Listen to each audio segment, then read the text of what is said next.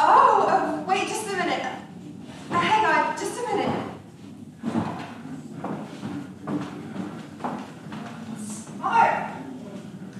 Mother! Yes, dear? Telephone. Oh, no, not with all those people in there. Tell them I'll call them back. But Mother, it's the society editor of the evening newsfeed. The society editor? Oh, she's very important. Hello, Miss Harvey. Yes, Veta Simmonds. A tea and reception. You could say a program tea. How many of you? 75 at least. Stay on it. 75! Angela Tewksbury, soloist, with Wilton McCurdy, accompanist. Come on, Miss Tewksbury's almost finished with her number. She'll do an encore. Yes, you can say I'm entertaining, with the assistance of my daughter, Miss Myrtle May Simmonds. What color is that dress? Oh, Rancho Rose, they told me. Oh, yes, you can write. Miss Myrtle May Simmonds looked charming in a Rancho Rose dress trimmed with silver and pink crystals around the waist and neckline. Well, yes, it has been quite a few years since we've had a party in this house.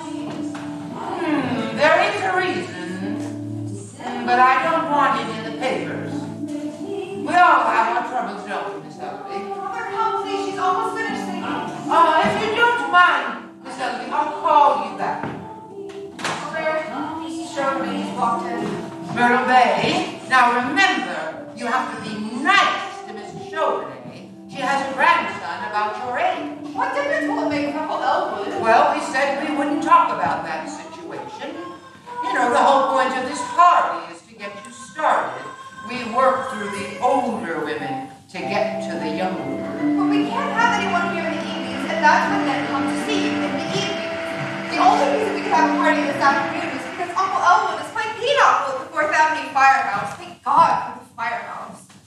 I know, dear, but they'll just have to ask you out, and it won't hurt them one bit. Oh, Myrtle May, you have so much to offer. I don't care what anybody says. You know, every young girl has a sweetness about her, and a man takes that sweetness, and what he does with it is... Anyway, we have to find someone for you. That's certain. Well, if we do, everyone will say, that's Myrtle May Simmonds. Her uncle is Elwood P. Dowd, the biggest screwball in town.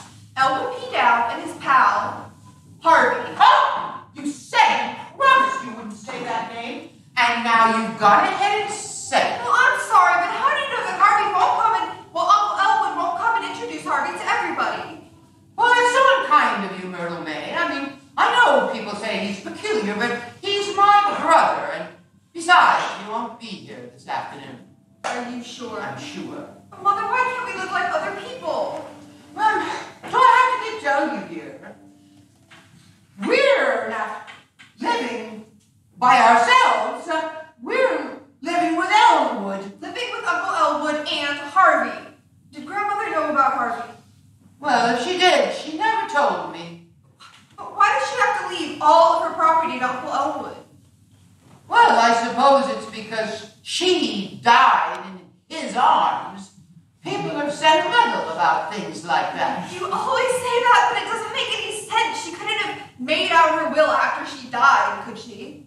Oh, Myrtle May, don't be so didactic. It's unbecoming in a young girl, and men know this. Now just lift up your chin and go in there and smile. I'll do my best. Mrs. Tewksbury's voice. Certainly fading. Not fast enough.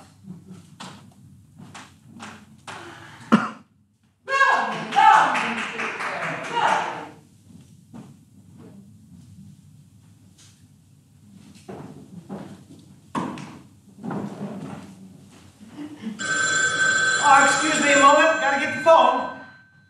Can you make yourself comfortable, Harvey?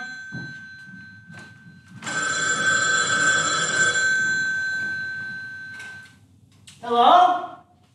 Oh, you've got the wrong number. But how are you anyway? This is Elwood P. Dowd speaking. And what is your name, my dear? Harvey, it's to Miss Elsie Greenawalt. How are you today, Miss Greenawalt? Oh, yes, my dear, that would be fine. Oh, I would be interested in joining your club. I belong to a number of clubs now. The Country Club, the University Club, the Pinochle Club at the 4th Avenue Firehouse. I spend a good deal of my time there. And over at Charlie's Place. And Eddie's Bar. And what is your club, Miss Greenawalt? Harvey, I get Ladies' Home Journal, Good Housekeeping, and Open Road for Boys for 2 years for $6.25. Oh, yes, that's fine. I'd like to join it. How about you, Harvey? How's that sound to you? Harvey says it sounds fine to him, too. He'd like to join also. Yes, that's 2 subscriptions. You mail everything to this address. I do hope I have the pleasure of meeting you sometime, Miss Greenawalt. When? When would you like to meet me? Why not right now? My sister seems to be having a few friends in, and we'd be honored if you come and join us. My sister would be delighted. 343 Temple Drive. Hope to see you in a very few minutes. Goodbye, my dear. She's coming right over. Harvey, don't you think we'd better freshen up? Yeah, me too.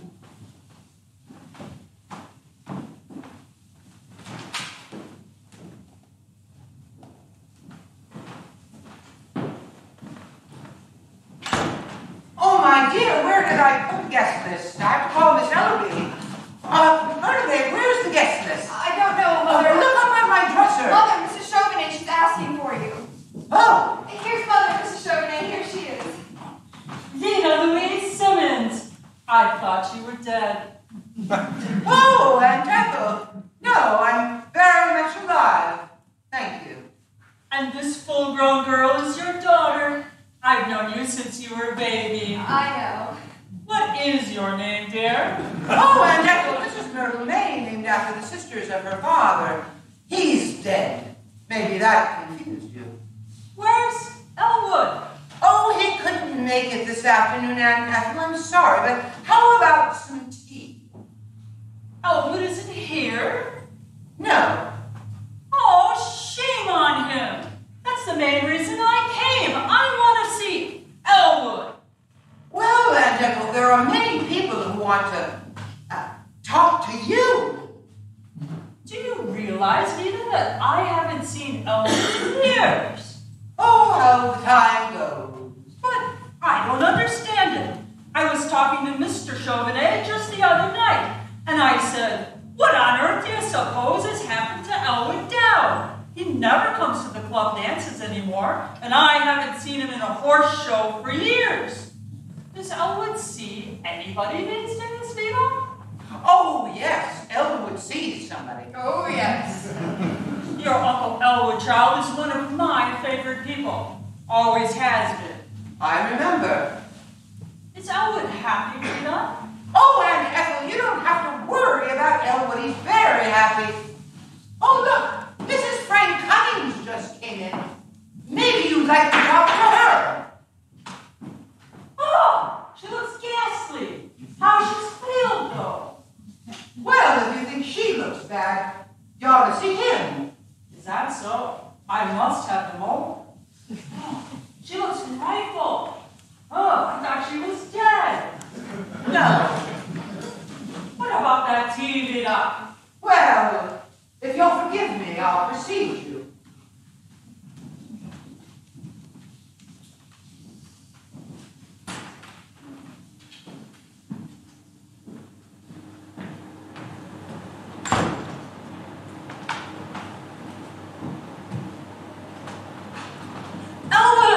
Elwood Dowd, bless your heart! Aunt Ethel, how wonderful to walk into a room and find a beautiful woman waiting for me. Oh, Elwood, you haven't changed.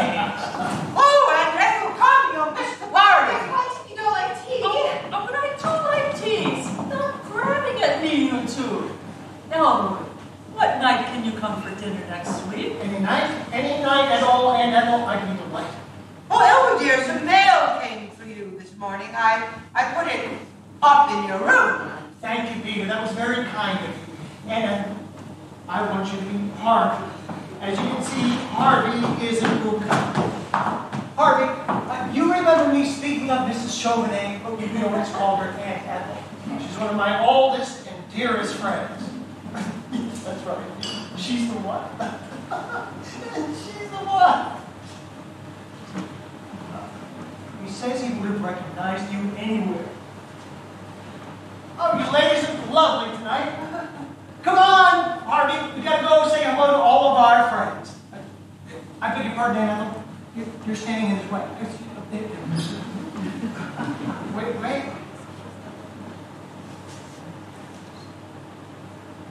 You go right in, Harvey. I'll be there in just 1 minute.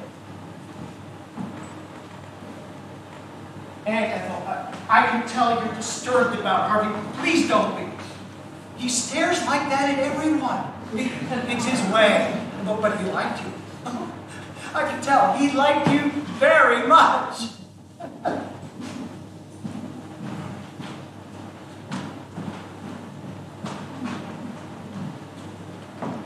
Tea, perhaps? Oh, not right now. I think I better be running along. I'll talk to you soon. I'll be talking to you. Goodbye. Goodbye. Sorry. Oh, God. Oh, my God. Where are you going? Up to my room. He's out there introducing Harvey to everybody. I can't face those people now. I wish I were dead. You come back here now. You come back here. We'll get him out of there and up to his room. No, I can't. I won't. Listen, Myrtle May, you stand here and pretend that I'm fixing your corsage. Mother. And you keep looking, and when you catch his eye, you tell me. Because if I call him, he will come. I don't see him yet. How do you do this is coming? Now, just keep pretending, dear. Pretend you're having a gay little chat. You know, just, how do you know pride? I mean, I'm smiling, and he's my brother. Oh, Mother, people get run over by trucks every day. Why can't something like that happen to Uncle Elwood? Oh, Myrtle May Simmonds, I'm ashamed of you. This is not your Uncle Elwood's fault. Ouch, you're sticking you with that pin. Keep smiling, dear. Keep looking. This is coming. This is leaving. Oh, this is wondering what Harvey is. Oh, God. There he is. He's talking to Mrs. Halsey. Is Harvey with him? What a thing to ask. How can I tell? Anybody tell Uncle Elwood? Elwood, dear, can I see you for a minute? Now listen, this is the very last time in this house that your uncle has disgraced us. I'm going to do something I never thought I would do before. You just smile and hold up your head and go in there and pretend that everything is perfect. You're no match for Uncle Elwood. Well, we'll see about that. Mother's waiting for you.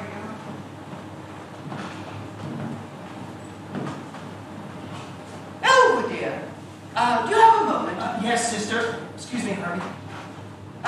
Would you mind taking a seat and staying here until the party is over? I want to talk to you, and it's very important. Yes, Veta, I happen to have a little free time now. You're welcome to all of it. You want Harvey to wait also? Yes, dear, I certainly would.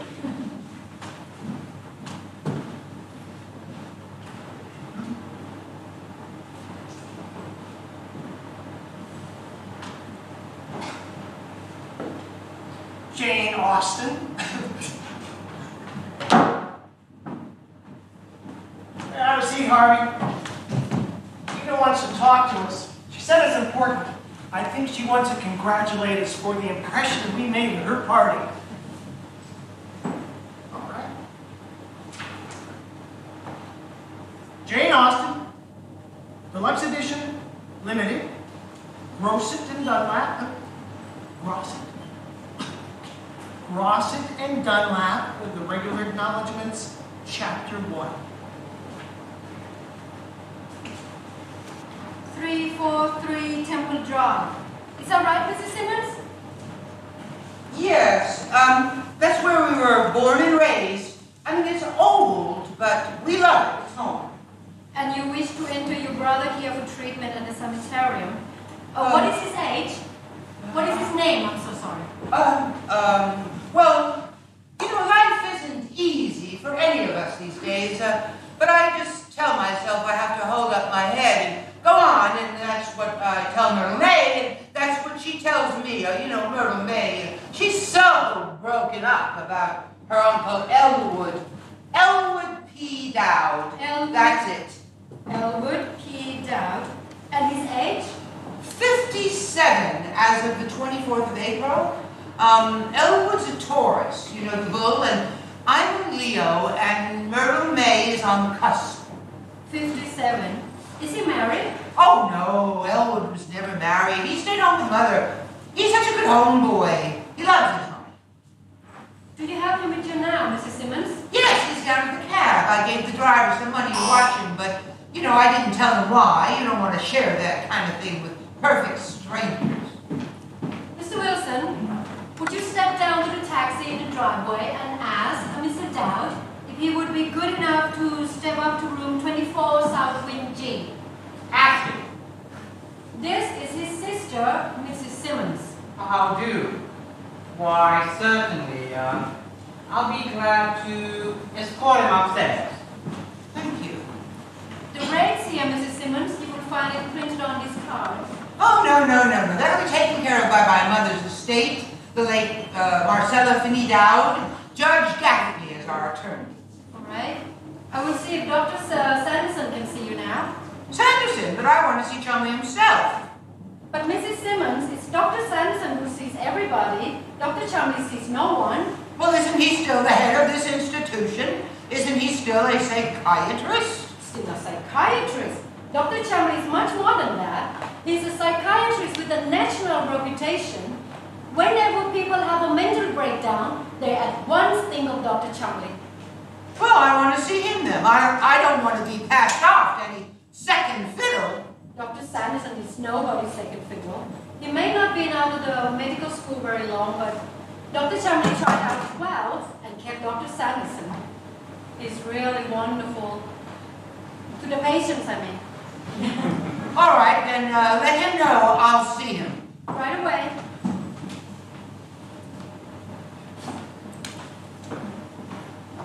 Oh, Veta, isn't this wonderful?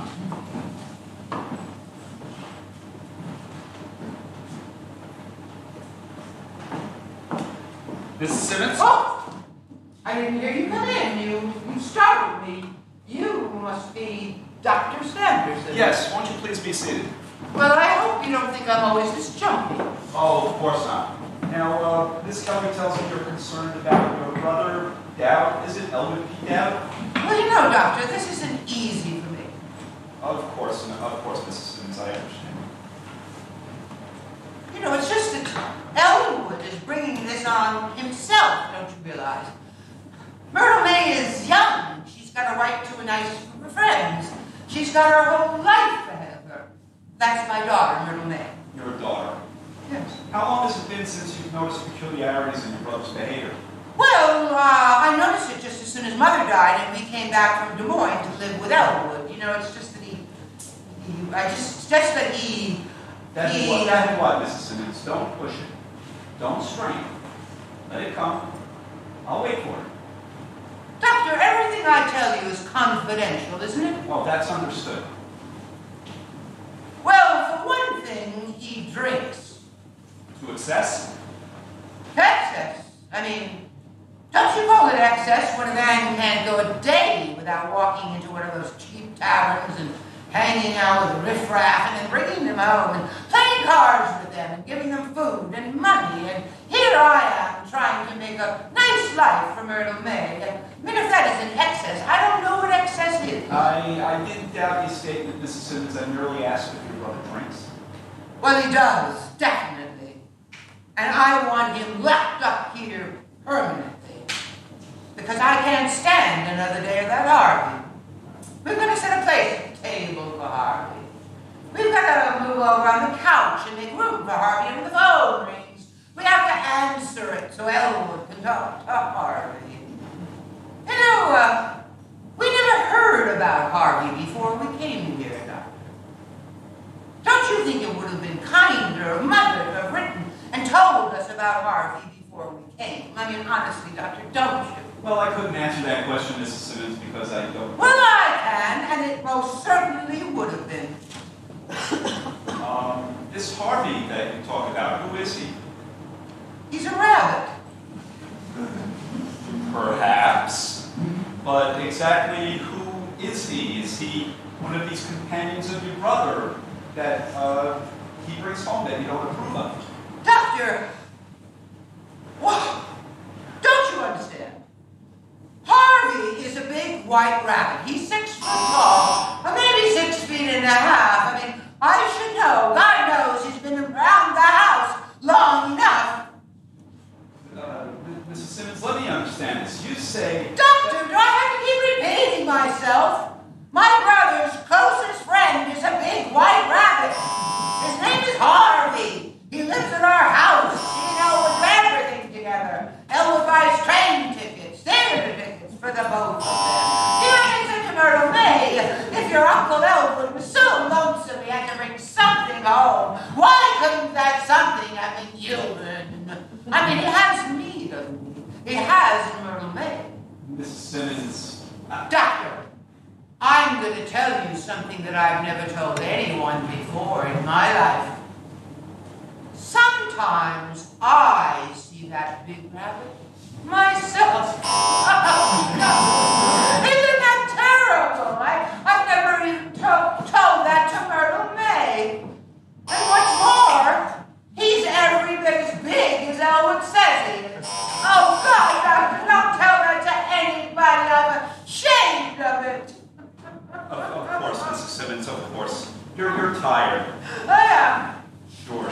You've been worrying a great deal lately. Yes, I have. Sure. Now, I'm going to help you. Oh, Doctor. Just sit here quietly, Mrs. Simmonds. I'll be right back.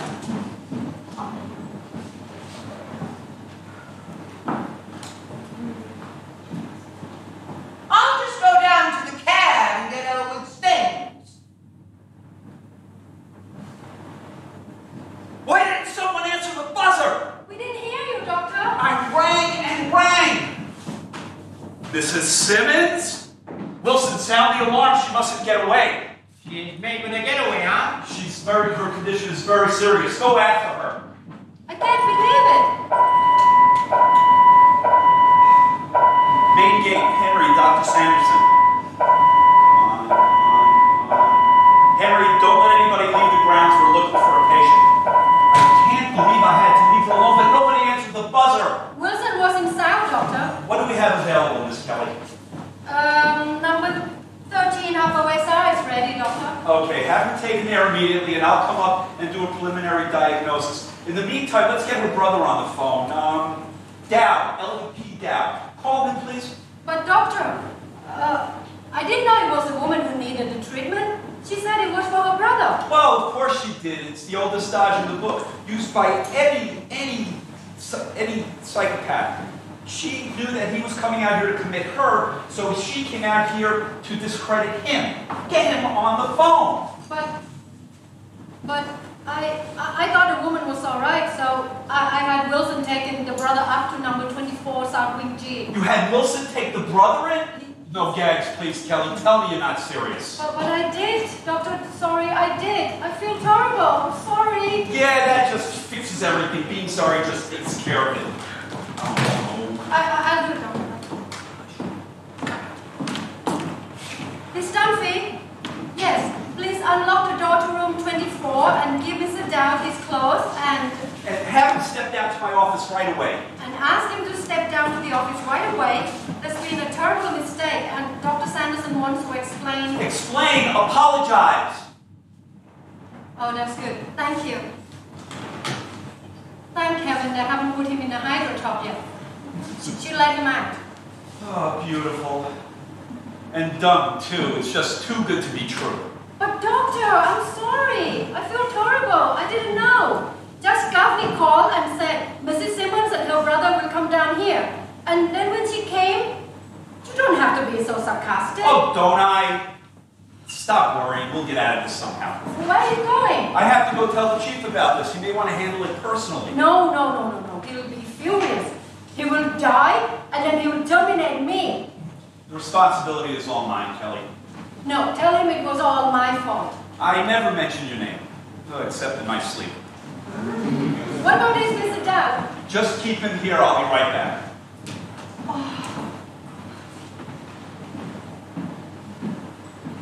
Hey, how about giving me a little hand? What? That Simmonds lady.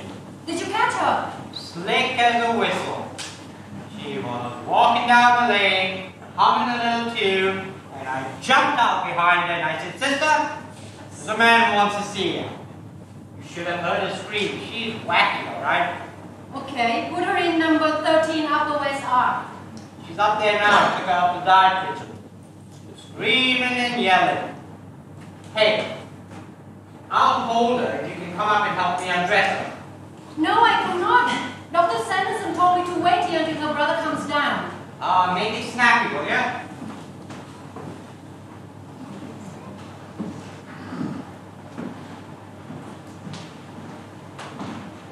Mr. Dowd? Elwood P. I am Miss Kelly. Let me give you one of my cards. Now, if you should want to call me, you call me at this number. Don't call me at that one. That's the old one. Okay, thank you. Perfectly all right. If you should lose it, don't worry. I've got plenty more. Won't you have a chair, please, Mr. Dowd? Well, yes, thank you. I'll take two. Allow me.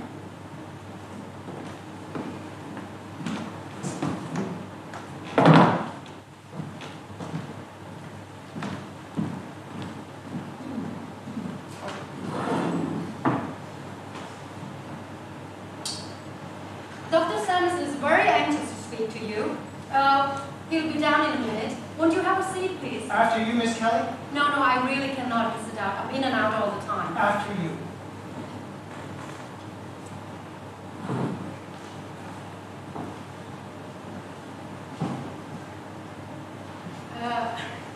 Won't you have a magazine to look at, Mr. Dowd? I'd much rather look at you, Miss Kelly, if you don't mind. You really are quite lovely.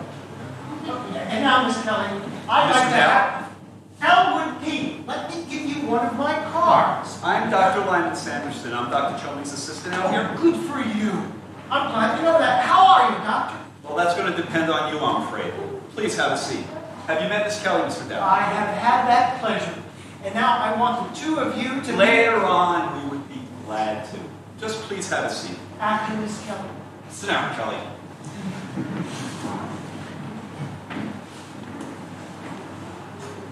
Is that chair quite comfortable, Mr. Dowd? Oh, yes, thank you. Do you want to try it? No, thank you. Mr. Dowd, I can see that you're the type of person not to be taken in by high-flown phrases and beating around the bush. Is that so? You have us at a disadvantage here. You know it, and we know it. So let's lay all of our cards on the table. Well, that certainly appeals to me, Doctor. Best way to go in the long run. People are people no matter where you go. Well, that is usually the case.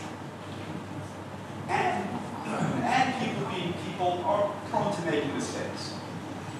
Now, Miss Kelly and I, we've made a mistake here this afternoon. And we want to explain it to you. It wasn't Dr. Sanderson's fault. It was all my fault. A human failing, as I said. Oh, I'm very interested nevertheless. You and Miss Kelly here. This afternoon, you said. We do hope you understand, Mr. Dowd. Oh, yes. These things are often the result of a long and warm friendship. And the responsibility is not hers, it's all mine. Your attitude may be old-fashioned, Doctor, but I like it. Now, if I had seen your sister first, I'd be telling you a completely different story.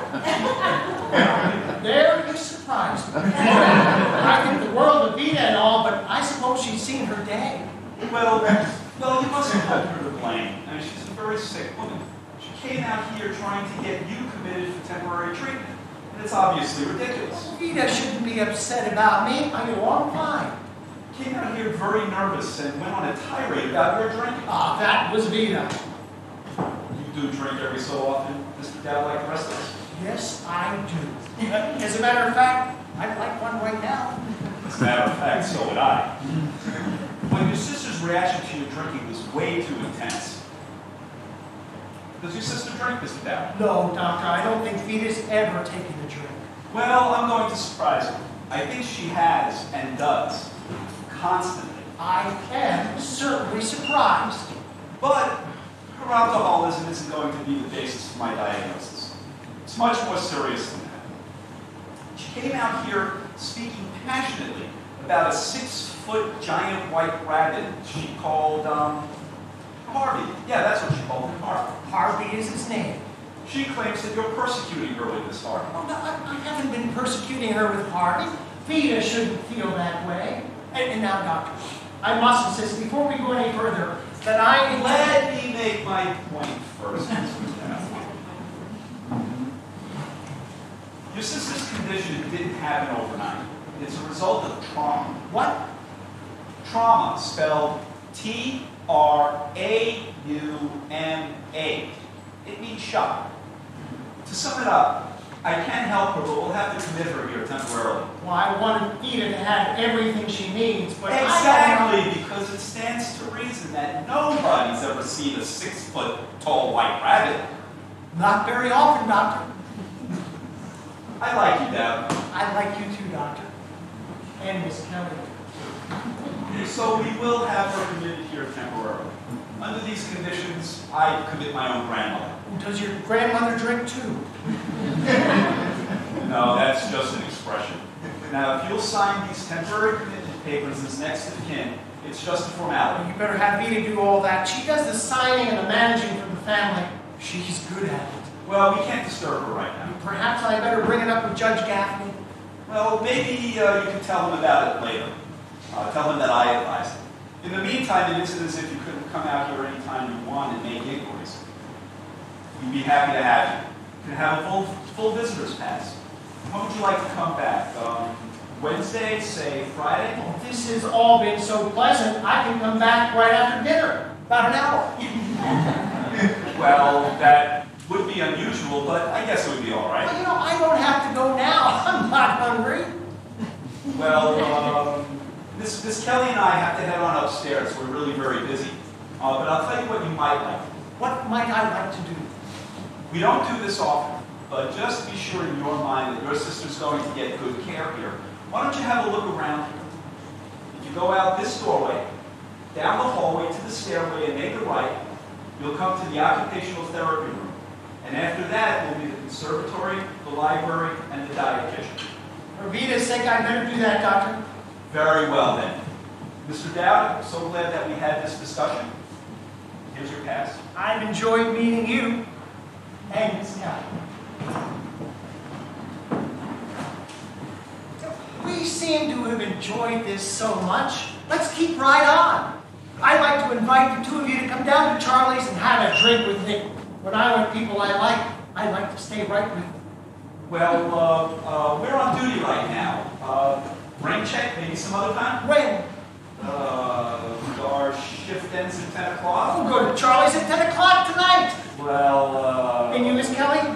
Yeah, I'll have a cab out here at 10 o'clock tonight, and the four of us will have a happy evening together.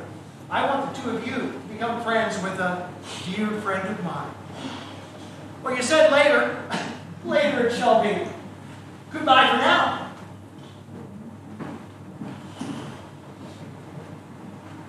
Whew. Now I can breathe again. Boy, that was a close shave, all right. But he seemed to be a pretty reasonable guy. You know, he's really very proud, and what he has to be proud of, I don't know. I played up to that pride. You can get to almost anybody that you want to. Now I've got to go check on that Simmonds. Dr. Sanderson, when you say that you can get to anybody if you want to, how do you do that? Oh, lots of study, Kelly. Years of specialized training.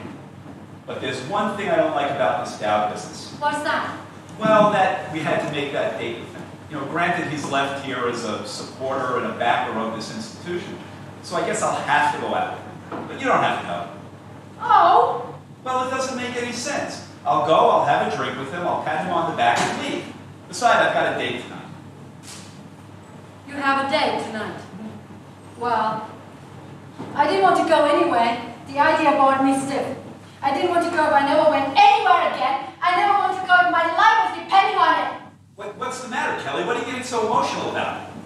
You know, maybe he was a peculiar man with funny clothes, but his manner was perfect. He knows how to act. Well, I saw you giving him that doe-eyed stare. I didn't miss that. He wouldn't sit down till I sat down. He told me I was lovely, and he called me dear. I would go and have a drink with him if you weren't going. Of course you would. And look at him. He doesn't do anything. He hangs out in bars all day. He doesn't work. All that bowing and getting up and down every single time a woman makes a move. He's as outdated as a buggy whip. But you go to a bar with him, and you let yourself be flattered by him. You're a wonderful woman, Kelly. Oh, well, listen here, Dr. Sanderson. Dr. Sanderson, Miss Kelly. Yes, Doctor. Yes, Doctor. Tell the gardener to prune more carefully around my prize dollies on the fence by the road. They'll be ready for cutting next week. Yes, Doctor. The difficulty of the woman with the big rabbit, has it been smoothed over? We spoke to her brother, and he seemed quite reasonable.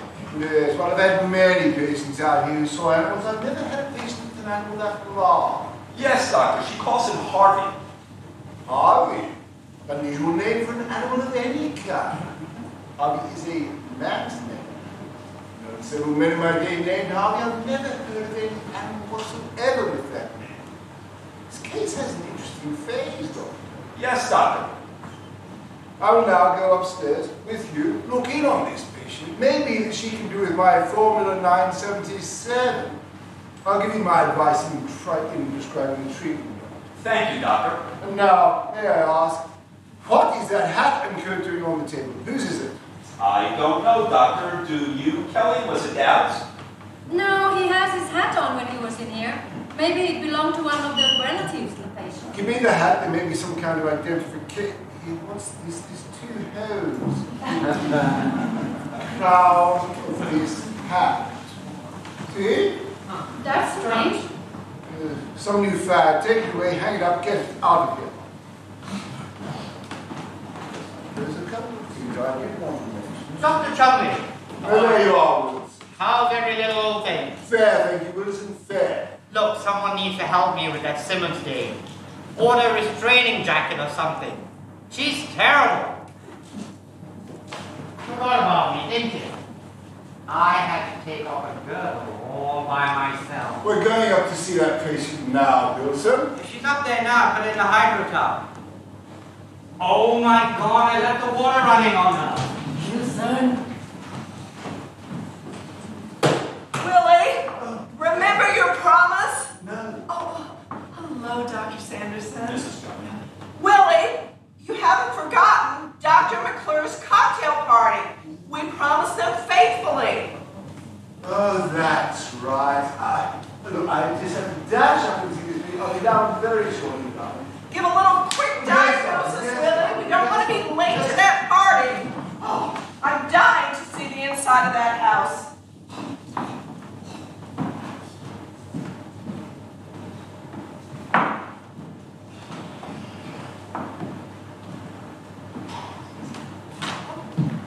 Good evening. Good evening. I am Mrs. Chumley, Dr. Chumley's wife. Oh, I'm happy to know that. Dowd is my name, Elwood P. Let me give you one of my cards. Now, if you should want to call me, you call me at this number. Don't call me at that one because that's the old one. Thank you. Is there something I can do for you? What did you have in mind? Well, you seem to be looking for someone. Well, I'm looking for Harvey. I went off without him. Harvey, is he a patient here? No, nothing like that. Oh, does he work here? Oh, no, he's what you might call my best friend, and he's a puka. He came out here with Veta and me this afternoon. Oh, well, where was he when you last saw him? He was in that chair there with his hat and coat on the table. Well, there doesn't seem to be a hat and coat there now. Perhaps he left. Apparently, because I can't find him anywhere. Well, what was that word you just used? Hookah. That's right. Is that something new? Oh, no. From what I understand, that's something very old. Oh, really? I never happened to hear it before. You know, I'm not surprised at that. I didn't either until I met him. I hope you have an opportunity to meet him, Mrs. Chumley. I'm sure he'd be quite taken with you. Oh, really? Oh, thank you so much. Oh, thank you. Not at all. When Harvey takes a liking to people, he expresses himself quite definitely. If he doesn't seem to care for people, he just sits there like an empty chair or an empty space on the floor. Harvey, he takes his time making up his mind about people. Choose, you see. That's not such a bad way to be in this day and age. Now, Harvey is fond of my sister Veta, but Veta doesn't seem to care for Harvey. Don't you think that's rather too bad, Mrs. Chumley? Oh, I don't know, Mr. Dowd. I gave up a long time ago expecting my family to like my friends. It's useless. We must keep on trying. Yes, we must.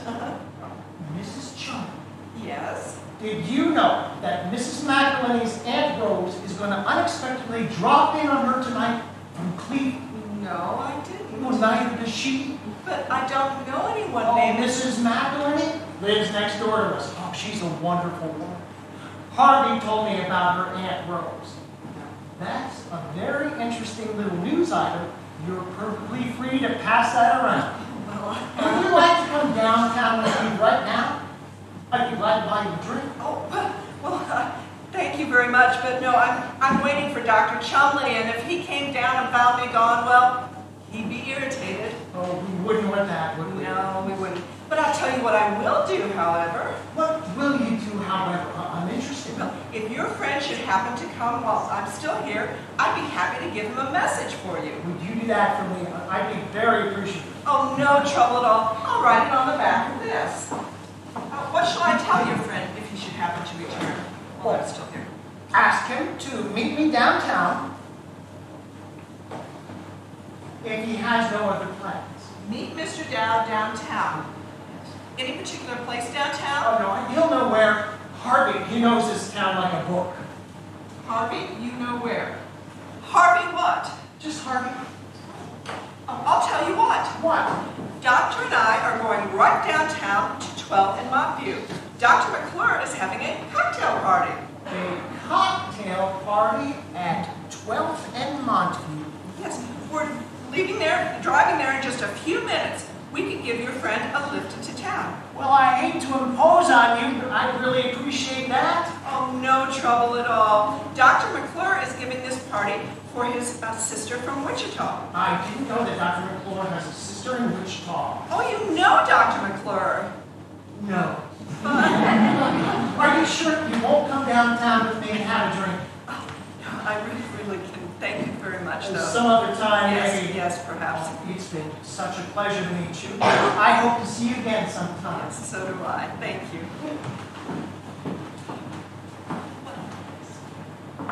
You can't miss Harvey. He's very tall, like that. Goodbye. That Simmonds woman is uncooperative, Doctor. She refuses to admit she has this big white bird. Insists it's her brother. Give her 2 of these at 9, another at 10, and she continues to be so aggressive. Another trip to the hydro bath at 8, and one in the morning at 7, and then we'll see if she won't cooperate. Won't you, Doctor? Yes, Doctor. Good, Doctor. You know where to contact me if you need me. Ready, Pat? Yes, Willie. Oh, Willie, there was a man here. Let me see. Here's his card. Dowd, Elwood P. Dowd. That's Mrs. Simmonds' brother, Doctor. I told him to have a look around. I gave him full visiting privileges. She's not to see anyone tonight, not anyone at all. Tell him that. Yes, Doctor. He didn't ask to see her. He was looking for someone, some friend of his. Who could that be, Doctor? I don't know, Doctor. He said it was someone he came out here with this afternoon. Was there someone here with Dowd this afternoon, Miss Kelly? No, not when I saw him, Doctor. He said there was. He said he last saw him sitting in that chair there with his hat and coat. He seemed quite disappointed. Dr. Sanderson. Oh, I said if we saw his friend, we could give him a lift into town. He could ride in the back seat. Was that all right, Willie? Of course, of course. Oh, here it is. I wrote the friend's name on the back of this card. His name was Harvey. Harvey! Yeah, I didn't get his last name. He said something else about him. Hookah, but I didn't quite get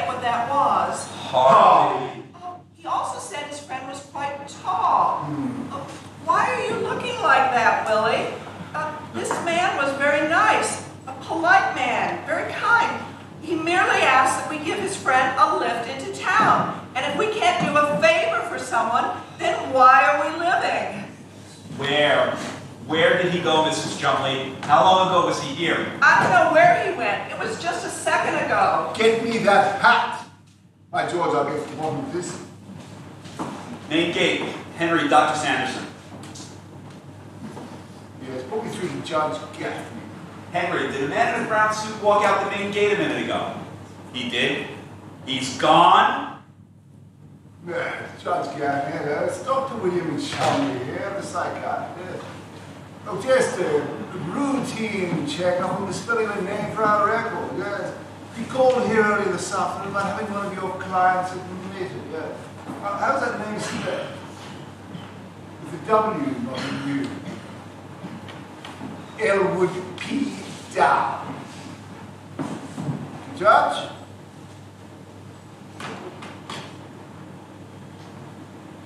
Dr. Sanderson. I believe your name is Sanderson? Yes, Doctor. Went to medical school, you specialized in the study of psychiatry. Graduated, you went for. Perhaps they neglected to tell you that a rabbit has 2 large pointed ears. That a hat for a rabbit would have to be perforated to make room for those ears. Dowd seemed perfectly reasonable this afternoon, Doctor. Doctor, the function of a psychiatrist is to tell the difference between those who are reasonable and those who merely talk and act reasonably.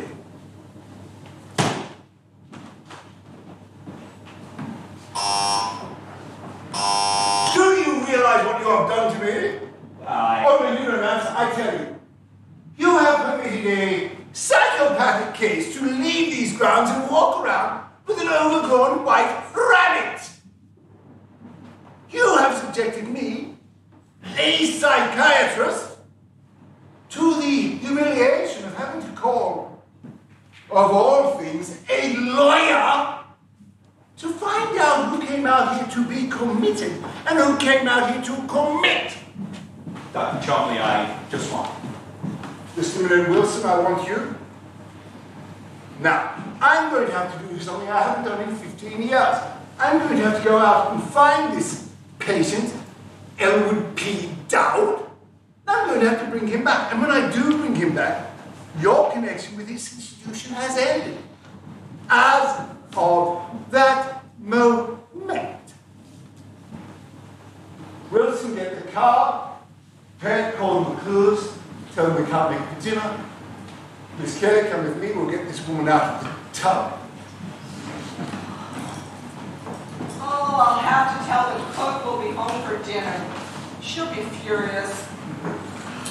Wilson? Yes, ma'am. What's a hookah?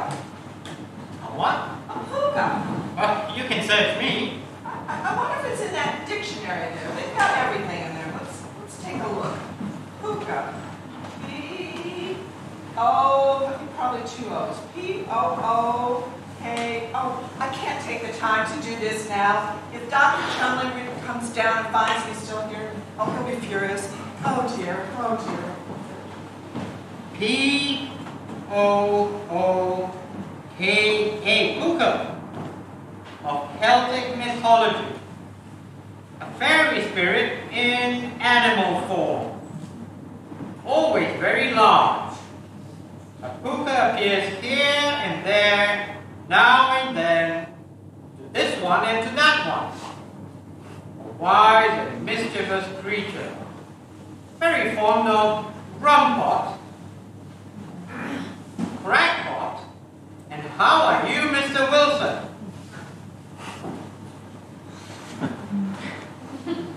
How are you, Mr. Wilson? Who in the dictionary wants to know? Oh, hell with it.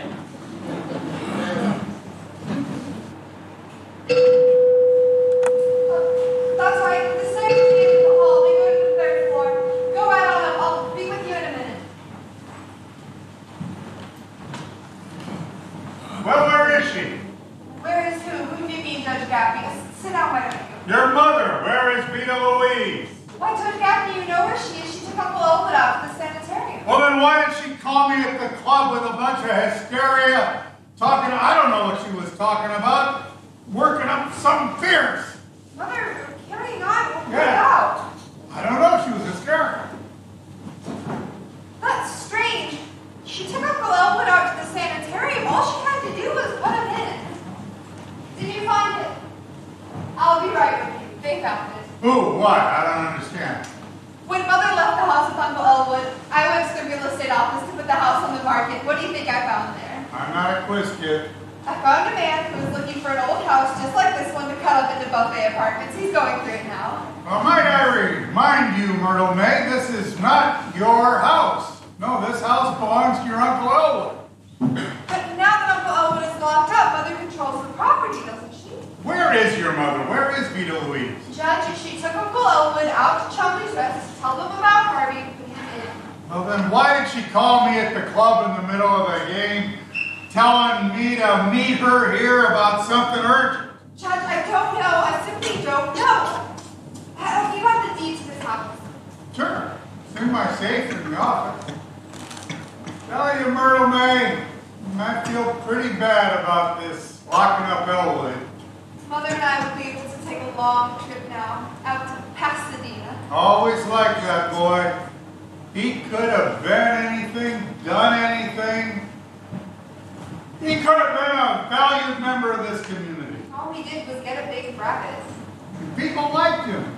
Everybody liked him. Women liked him. Men liked him. I even liked him. Are you telling me that Uncle Elwood was once like other men?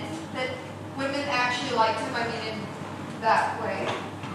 Well, not since he started seeing the giant rabbit, but before then, I tell you, that mailbox in front of your grandmother's house was full of little blue scented envelopes for Elwood. I can't believe it. Yeah. Of course, there was always something different about the boy. Well, I don't doubt that. Yeah, he always took everything, any sudden change in plans, so calmly. I used to admire him, but now I realize, well, I should have been suspicious. I mean, a normal man, when he looks up and sees a giant rabbit, he'd do something about it. Not Elwood. Oh. He took that calmly too, and look where it got him. I'm not believe how far overboard he's gone with this rabbit.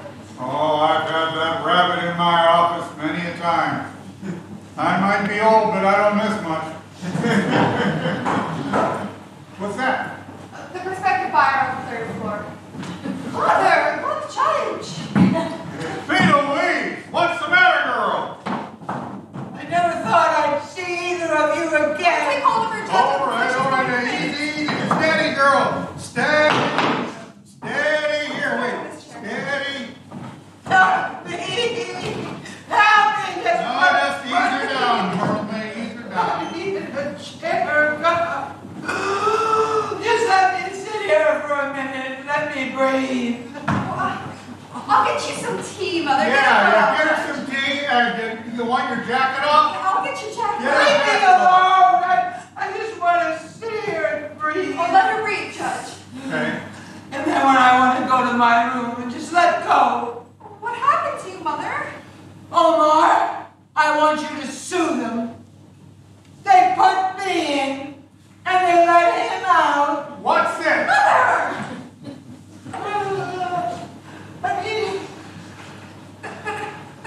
Why? What did he say? What did he do? I didn't do one thing wrong. I mean, I just told him about Elwood and Harvey, and then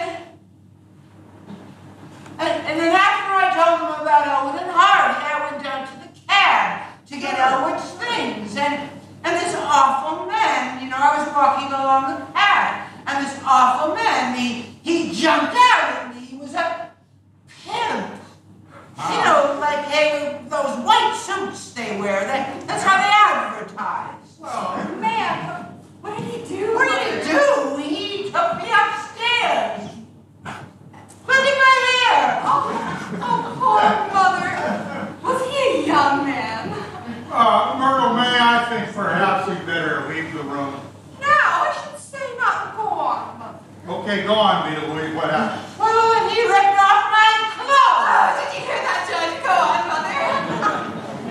My God! And then he dumped me down in the tub of water. Oh. For heaven's sake. Yeah. Well, you know, I always thought that what you were showed on your face, Somporn. But that man, that awful man, he treated me like a common streetwalker.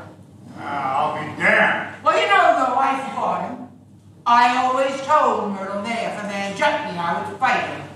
That's what Mother's always said, Judge. That's what she always told me, too. So after he dragged me into that sanitarium and dropped me into that tub of water, he started treating me like a... Like a what? like a crazy woman. But that was just for spite. I will be damned. And then these doctors came up there and they started asking me all these questions about sexual urges and all that filthy stuff. Omar, you've got to clean that place up. You've got to get the authorities to clean that place up. And Myrtle May, don't you ever go out there. Do you hear me? This stinks, Veta. This stinks to high heaven. I agree, Omar. That's why you have to sue them. By God, I will. I will sue them. If this Chumley thinks he can run an unsavory establishment on the outskirts of town, well, he will be publicly chastised. I will run him out of the state. Judge, tell me the truth. At places like that hospital, is that all those doctors talk about? Sex? I don't know, but let me take some notes, okay? Let's get the facts of this case down. Now, these doctors, you said they came up to see you, came upstairs. First one's name was Chumley. Right? What was the second doctor's name? Sanderson. But don't you believe a word he says, Judge. He's a liar. Close set eyes, you know, they're all liars. And besides, I told him something in the strictest of confidence, and he laughed. What did you tell them, Mother? What difference does it make? I don't want to talk about it. I'm not going to talk about it. You just can't trust anybody. Now wait, if you can tell this Dr. Sanderson, you can certainly tell us. I mean, she's your daughter, I'm your lawyer. Well, I know which is which. But I just want to go lie down. Just leave me alone. But, Mother, this is the important thing anyway. Where is Uncle Elwood? Why did I ever try to do something about Elwood? Something always protects him. That awful hookah. Where is Uncle Elwood? Answer me. Well, how should I know, dear? They don't want men in places like that. Don't be so naive. What was that noise? I found a buyer for the house. What? Listen, Mother, we've got to find Uncle Elwood. No matter who jumped at you, we've got to lock up Uncle Elwood. Well, I don't know where he is. Next time, Judge, you take him out there, and you just wait until Elwood hears what happened to me out there. He won't stand for it. Now, I'm going to go upstairs and lie down. Now, I hope that never in your whole life does a man rip the clothes off of you and dump you down in a tub of water. You sue him, Omar. Sue them. Now, see, Mother's gone and messed up everything. No matter what happened out there, Uncle Elwood's still wandering around with Harvey. I think the thing for me to do is to take more notes. This is all Uncle Elwood's fault. He found out what she was up to, he had to put it in, and he ran. No, don't say that about your Uncle Elwood. He always cared the world about you and your mother. I mean, ever since he was a little boy, he wanted to share everything with us. I won't give up. We'll get detectives. We'll find him. And besides, you better save some sympathy for me and Mother. You don't know what we've had to put up with.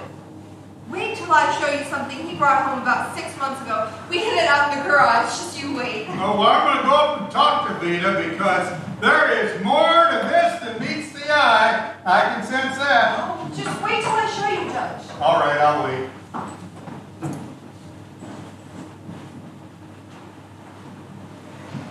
Is he here? What's this? That crackpot with the rabbit, is he here? No. And who's asking? Dr. Chumley, he's not here. Oh, All right. Chumley. Dr. Chumley's coming in anyway. What's your name? Chumley. Well, if I got something to say to him, Gaffney. The reason I'm here Where is Chumley?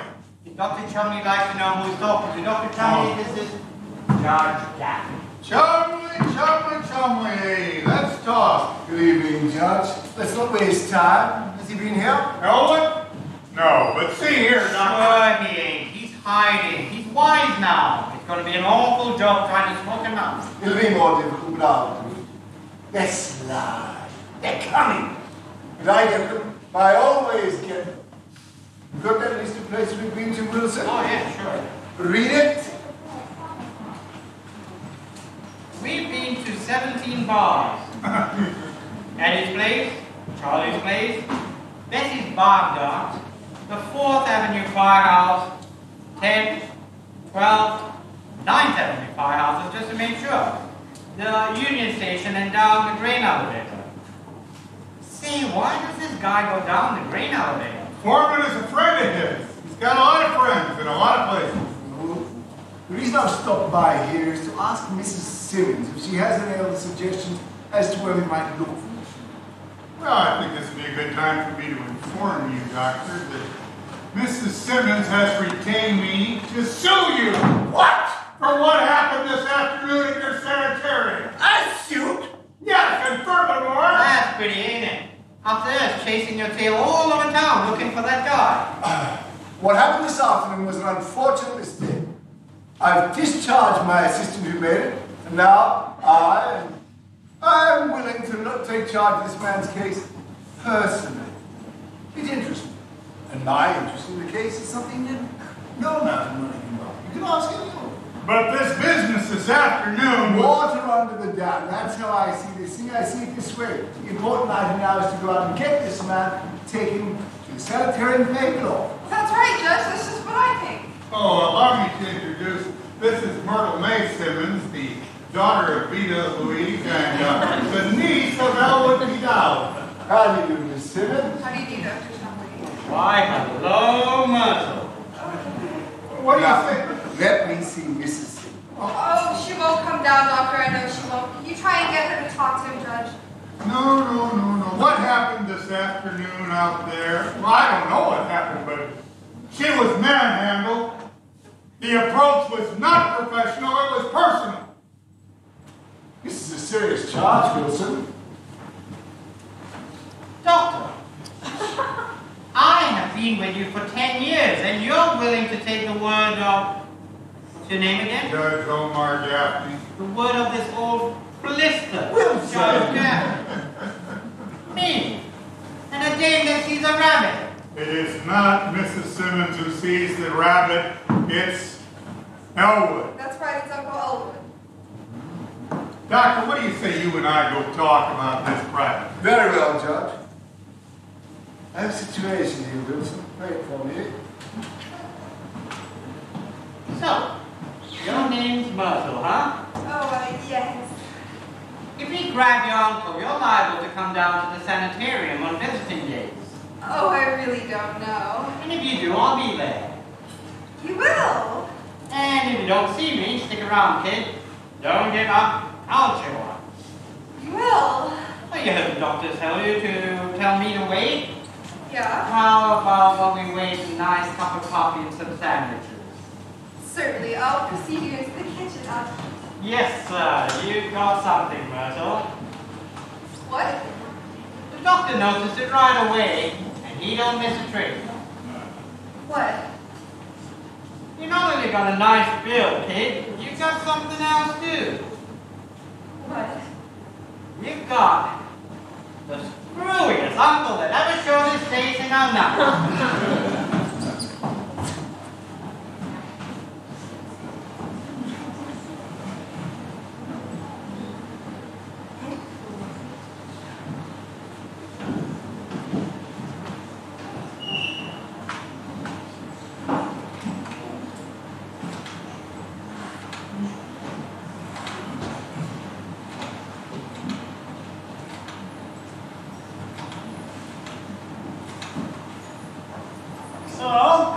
Chumley's rest? Is Dr. Chumley there? Oh, it's Mrs. Chumley. How are you? This is Elwood P. Dowd speaking. Tell me, Mrs. Chumley, were you able to locate Harvey? Oh, that's all right. I'll find him. I am so sorry I missed you at the McClure's cocktail party. Oh, the people there were so charming. I was able to leave quite a few of my cards. I waited there until you called to say you couldn't make it because a patient had escaped. Oh, my. Where am I? Well, I'm here. But I've got to go now. I've got to find Harvey. Goodbye, my dear. Well, best regards to you and to anyone you might run into tonight. Goodbye.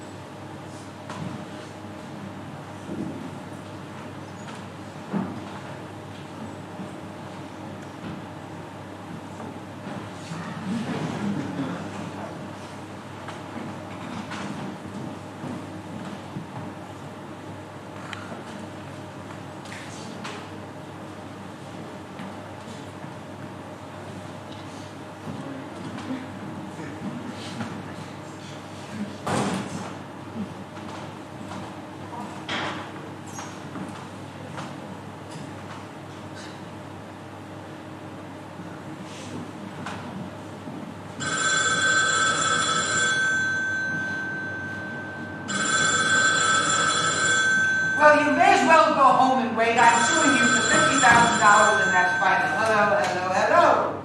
Hello. Simmonds. What? This painting over your mantle. That painting happens to be the pride of our home. What? Who is this? What? I don't understand. Who painted it? Oh, I don't know. Some man. He came out here, he painted it in some settings, and we paid him, and he went away. What is this? Who are you? No. This is Deacon 5317. Well, I suppose you have enough money to pay you. You can persuade me to do anything. Doctor, when you finally pulled me out of the tub at that place of yours, what did I say? You express yourself. I don't remember the words. I said, Dr. Chumley, this is a belated civility. Isn't that what I said? Yes, you said something of the sort, yeah. Well, so since you brought it up, let me tell you something, and maybe you'll learn something quick. I took an art class at the college this winter, and I can tell you that the difference between a fine painting and a mechanical thing like a photograph is just this. I mean, the photograph just shows the reality, but the painting, you know, it shows both the reality and the dreams behind it. I mean, what would we be without our dreams? They would separate us from the beasts. I wouldn't want to go on living if my life was just eating and sleeping and putting on my clothes and taking off my clothes and putting on my clothes and...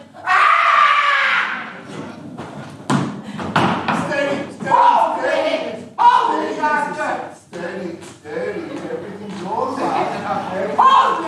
Hold me! Get this chair, give me Oh my God, doctor, stay with me. Relax. Everything's going to be all right now. Tell me. That is not my mother! I'm very glad to hear. Elwood was here. Elwood was here. Well, best be quiet for now. I'll get it. Everything's all right.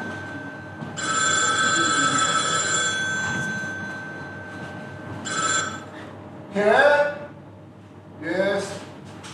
Who's speaking, please? It's him, Mrs. Simmonds. It's your brother.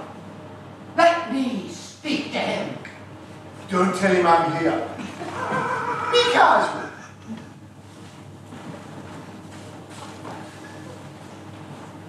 Hello, Elwood dear. Where are you? Where are you, dear? What? He wants to know if Harvey's here. Tell him Harvey is here. But he isn't. Tell him. That way he'll come here, perhaps. We have to humor them, Mrs. Simmonds. Humor him. Yes, dear, Harvey's here. Why don't you come home? Why don't you come? Where are you? Why don't you come won't work. He wants us to put Harvey on the line. Say Harvey is here, but can't come to the telephone. Why not? Say he's in the bathtub. In the bathtub? Say he's in the bathtub. Send him over there. That way we'll find out where he is. Oh, doctor!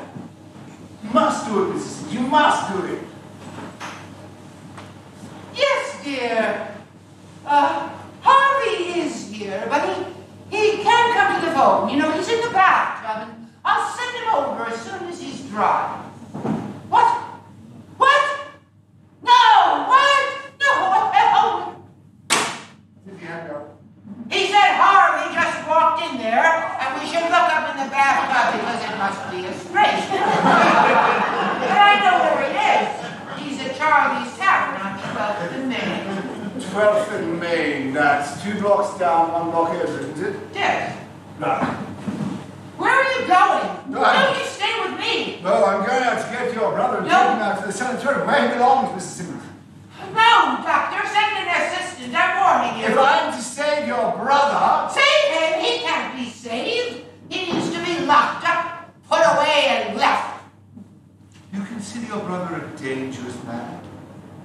Dangerous. Why? Well, I don't want to tell you. But if I didn't think he was dangerous, why would I want him locked up there permanently? Well, I must observe this man. I must look at the expression on his face as he talks to this rabbit. He does talk to this rabbit, you say? They tell each other everything. What's that? He talks to the rabbit. Yes. Then I must go and get him.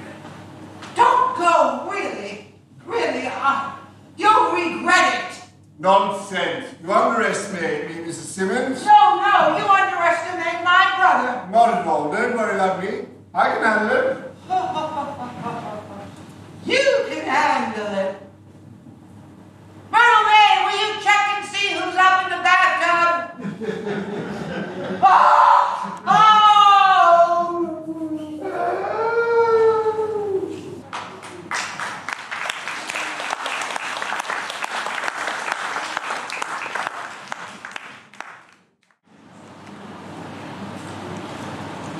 Yes, thank you. Yes. I may call you later. I'll put your stuff upstairs, Doctor. Already packed, thanks, Wilson. Tough you getting bounds. I had you pegged for the one that would make the grade. Those are the breaks. When are you taking off? As soon as Dr. Chumley gets back. What? You haven't heard from the desk sergeant and the police accident, have you? No, not yet. I just spoke to the downtown dispensary. They haven't seen him. Beginning to smell awfully funny. 4 hours he's been gone. Doctor, if I don't see you, I'd like to wish you all the best, and I'm mighty sorry you got a kick up from behind. Thanks, Wilson. Lots of luck to you, too. And Nurse Kelly, if you hear from the desk sergeant, let me know. The doctor should have known better than to go look for that psycho without me. I'd like to look for Dr. Chumley, too, Wilson. That's mighty nice of you after getting the boot. Well, I don't hold any resentments. Dr. Chumley was right, I was wrong. Dr. Chumley's the biggest man in this field, and it's my loss to not work with him anymore. You're not so small yourself, Doctor. Thanks, Wilson. Don't mention it.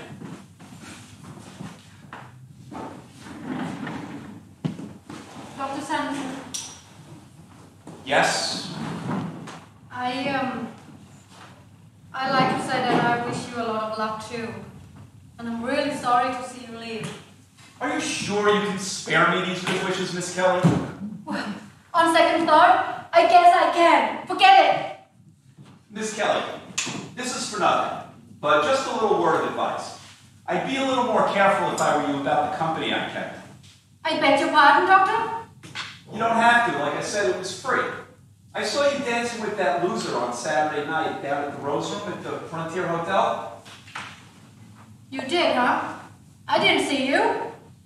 Well, I don't want to say anything, but he looked like a schizophrenic all the way from across the room.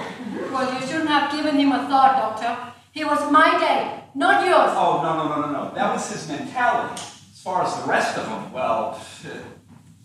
Well, she was beautiful, though. Who? That girl you were with. I thought you didn't notice.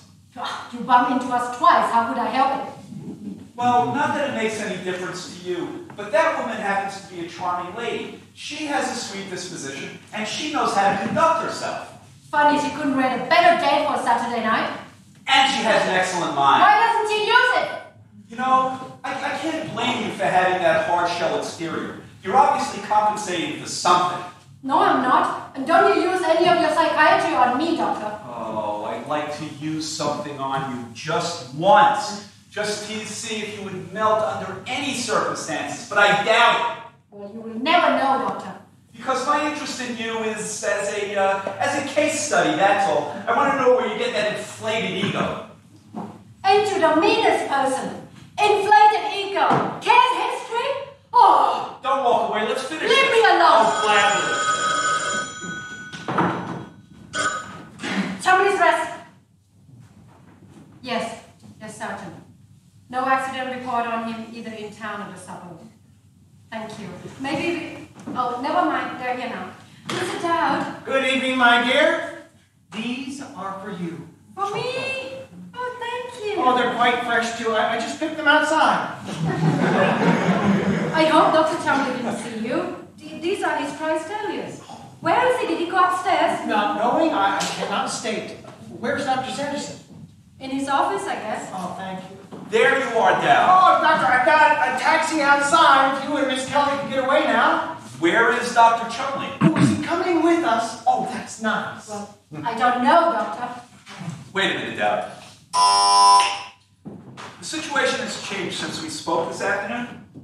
And I want you to hold no resentments. Dr. Chumley is your friend and he wants to help you. That's very kind of him. I'd like to help him, too.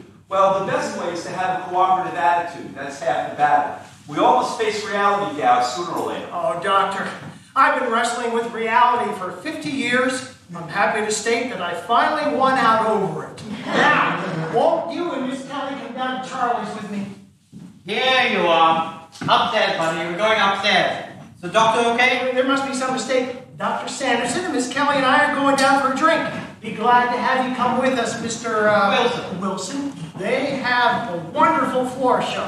Yeah? We have a wonderful floor show as well. Upstairs, buddy. Wait a minute, Wilson. Where did you say Dr. Chumley went, Dowd? Well, as I said, he did not confide his plans in me. You mean the doctor ain't showed up yet? Not yet. Where is he? Well, that's what we're trying to find out. Mr. Dowd walked in here by himself. Yeah? Listen, you better talk fast or I'm working you over. Oh, I'd rather you not do that. And I'd rather you not mention such a thing in the presence of a lovely young lady like Miss Kelly. Mr. Dowd, Dr. Chumley went into town to pick you up. That was 4 hours ago. Where has the evening gone to? Oh, listen to that. Smartly. Where did you see Dr. Chumley tonight, Dowd? Well, he came into Charlie's at around dinner time. It's a cozy spot. Let's all go down there. We can talk this over with the tall one. Wait a minute. We're not going anywhere. I'm asking you a question, and if you don't button up your lip and give me some straight answers, I'm going to beat it out of you. What you suggest is impossible. What's that? Look, you asked me to button my lip and give you straight answers. That can't be done. Let me handle this, Wilson. All right, handle it then, but find out where the doctor is. Dr. Chumley did go to Charlie's place, you say? Yes, I saw him. He had asked for me, and naturally the proprietor brought him over. We exchanged the conventional greetings. I said, how do you do, Dr. Chumley? He said, how do you do, Mr. Dowd? I think we said that at least once. Okay. I'm just trying to be factual. Then I introduced him to Harvey. To who? A white rabbit 6 feet tall. 6 feet? About 6 feet 3.5. Okay, fool around with this guy, and all this time the doctor's lying in a ditch, bleeding. If those were his plans for the evening, he did not tell me. Go on, Dowd. Well, Dr. Chumley came over to Booth to sit with us. Now, I was seated on the outside like this, and Harvey, he's seated on the inside near the wall. Dr. Chumley sat directly across from him where he could look at him. That's right. Spent the whole night talking about seating arrangements. Well, Harvey suggested that I buy him a drink. Now, knowing that Harvey does not like to drink alone, I suggested to Dr. Chumley that we join him. And then? We joined him. Go on. We joined him again. Then what? We kept on joining him. Oh, skip with all this joining, will ya? You're asking me to skip a large portion of the evening. Tell us what happened to the doctor. Come on, please. Well, Dr. Chumley and Harvey got into a conversation. Quietly at first. Then it became rather heated. Dr. Chumley, he raised his voice. Yeah? Why? Well, Harvey suggested that Dr. Chumley assume some part of the financial responsibility for all the joining. Dr. Chumley didn't want to do that. Well, we can believe that part. Let him talk, all right? This guy's got guts. Well, I agreed to take on the whole thing. I didn't want any trouble. We go down to Charlie, Harvey and I, quite often, and the proprietor, he's a fine man with a very interesting approach to life. Then the other matter came up. Cut the damn double talk, will you, and just get on with it. Mr. Wilson, you are a sincere type of person, but I must ask you not to use that language in the presence of Miss Kelly. You're right, Dowd, and we're sorry. Now, you say that the other matter came up? Well, there was this beautiful blonde woman, Mrs. Smethills, and her escort, seated in the booth across from ours. Dr. Chumley, he got up, he went over, he sat next to her, explaining that they had met once in Chicago. Well, her escort escorted Dr. Chumley back to Harvey and me, tried to point out it'd be better if Dr. Chumley would mind his own affairs. Does he have any? Does he have any what? Does he have any affairs? How will I know? Mr. Dowd, please hurry. We are all so worried. Well, Dr. Chumley then urged Harvey to go with him down to Blondie's Chicken Inn. He wanted to go to Eddie's instead. So while they were arguing, I went to the bar to order another drink. When I came back, they were gone. Where did he go? Where did the doctor go? I don't know. I had a date out here with Dr. Sanderson and Miss Kelly. I came out to pick them up, hoping later we'd run into Harvey and Dr. Chumley. They could party. You satisfied? You got a story? You're lying and we know I never lie, Mr. Wilson. it. You've done something to the doctor and I'm finding out what you did. Don't touch it, Wilson. Maybe he's not lying, Wilson. That's all this guy is, a bunch of lies. You don't believe the doctor sitting there and talking to a big white rabbit, do you? But maybe Dr. Chumley did go to Charlie's place. And so white rabbit, I suppose. Why not? Harvey was there. Dr. Chumley, he seemed a little frightened at first, but that gave way to admiration as the evening wore on. The evening wore on. Oh, that's a nice expression. With your permission, I'd like to say it again. The evening wore on. With your permission, I'd like to knock your teeth down your throat. All right, Mr. Wilson, haven't you some old friends you can go and play with? You know of this guy. You couldn't show up here with an ordinary case of DT. And you show up here with a big white rabbit. Stimulating as all this is, I've got to go downtown. Yes, Charlie's place? Is Dr. Chumley down there? Yes, he was there early on in the evening with Mr. Dowd. What? Well, don't bite my head off. My, that man was mad. He said Mr. Dowd was welcome there any time, but his friend was not. That's Mr. McNulty, the bartender. He's very fond of me. Now, let's all go down there. Let's have a drink. Wait a minute. Sit down, sit down. Yes, my dear. May I hold your hand? Yes. Oh, Mr. Dowd, Mrs. Chumley is so worried something might have happened to the doctor. Won't you please try and remember anything at all? For you, I would do anything. I'd almost live my life over again. Almost. But I told it all. Are you sure? Quite sure. But ask me again. I really like that warm tone you had in your voice just then. So did I. Oh, nuts. What? Nuts. I've got to go. I've got to meet Harvey downtown. I've got things to do. What is it that you do, Mr. Dowd? Well, Harvey and I, we sit in the bars. We have a drink or two. Play the jukebox. Soon, the faces of other people turn toward mine and smile. They're saying, "We don't know your name, mister, but you're a swell fellow." Well, Harvey and I, we warm ourselves in these golden moments. We entered as strangers. Now we got friends. They come over, they talk to us, they drink with us. They tell us about the big, terrible things they've done, about the big, wonderful things they will do. Their hopes, their regrets, their loves, their hates, all very big, because nobody ever brings anything small into a bar. Then I introduce them to Harvey. He is bigger and grander than anything they've offered me. When they leave impressed. Now the same people seldom come back, but that's envy, my dear. There's a little bit of envy even in the best of us. That's too bad, isn't it? How did you come to call him Harvey? Well, Harvey is his name. Well, how do you know that? Oh, now that's an interesting coincidence, Doctor. Several years ago, I was walking down Fairfax Street between 18th and 19th. You know that block? Yes. I had just put Ed Hickey into a taxi. Now, he'd been mixing his gin and his rye. I felt he needed a little conveying. So as I was walking down the street, I heard this voice saying, "Good evening, Mr. Dowd." Well, I turned around, and there was this great white rabbit leaning against a lamppost. Well, I thought nothing of that. But when you live in a town as long as I have, lived in this one, you get used to the fact that everybody knows your name. So naturally, I went over to chat with him, and he said, "Ed Hickey's looking a little stiff tonight, or might I be mistaken?" No, he wasn't mistaken. I think the world of Ed and all, but he was stiff. So we got talking, and finally I said to him, "You've got the advantage on me. You know my name. I don't know yours." Right back at me, he said, "What name do you like?" I didn't have to think about that for a minute. Harvey has always been my favorite name.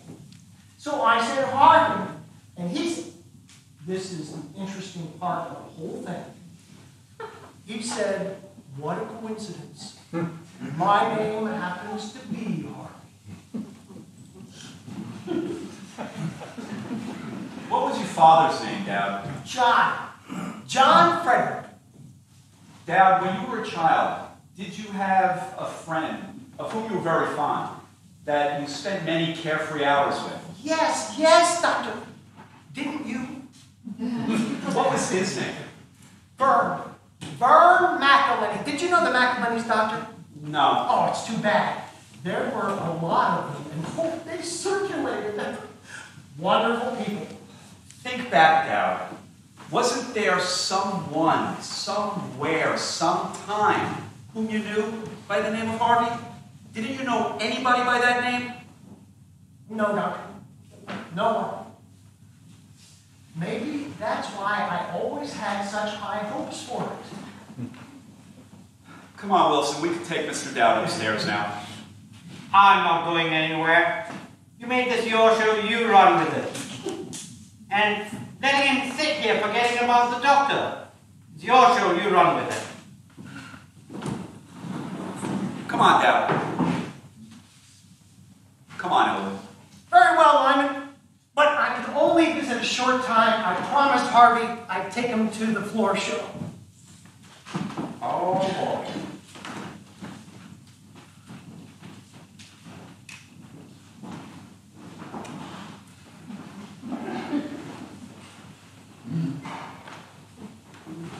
Dr. Chumley, are you all right? Of course I'm all right. Yes, I'm being followed. Lock the door. Who's following you? None of your business.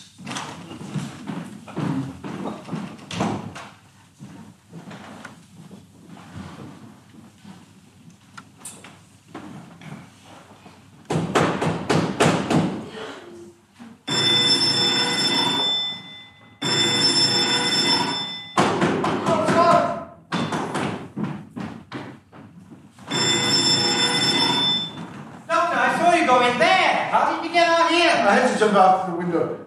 Don't leave me, Wilson. No, Doctor. I want that man Dowd out of here. Yes, Don't leave